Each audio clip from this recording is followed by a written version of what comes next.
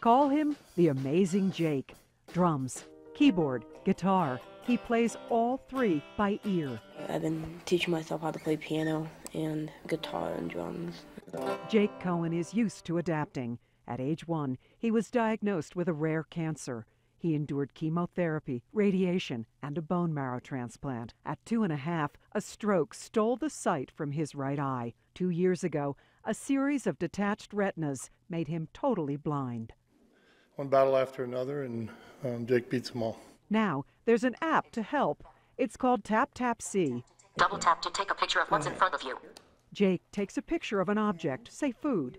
About 6 seconds later, the app identifies it. Picture 2 is goldfish baked baby crackers. It can even spot Jake's favorite sports star. Picture 3 is Aaron Rodgers. There you go. Woohoo! Some compare it to a sighted assistant.